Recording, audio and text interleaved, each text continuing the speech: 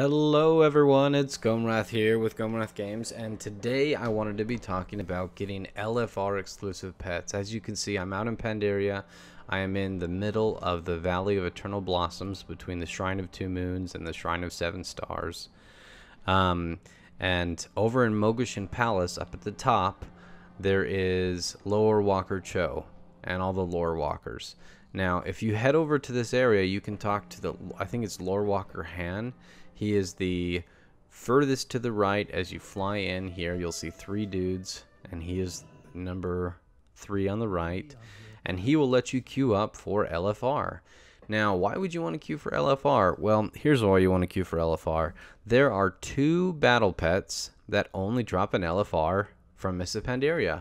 One of those drops off the Shaw of Pride, and it's the like the Ooze Ghouling or Shaw Ghouling or something like that. I don't remember right off the top of my head. And then the other one is the Living Fluid that drops from Throne of Thunder. He drops from that lizard boss who's like towards the end of it.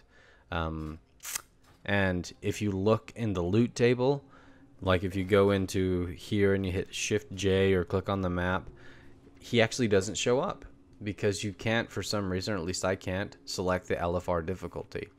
But there are 2 pets that drop only in LFR, and that's how you queue for them. Another great thing about LFR is if you're not that geared, this is a really easy way to run these raids. Now, the chances of you getting the pet are significantly less on LFR than they are if you were to, like, the non-LFR exclusive pets are significantly lower because you're getting 1 item off of a boss. Whereas if you kill a boss in normal, you know, you get all the items, and then all you have to do is just leave instance group, and that's how you farm these awesome exclusive pets.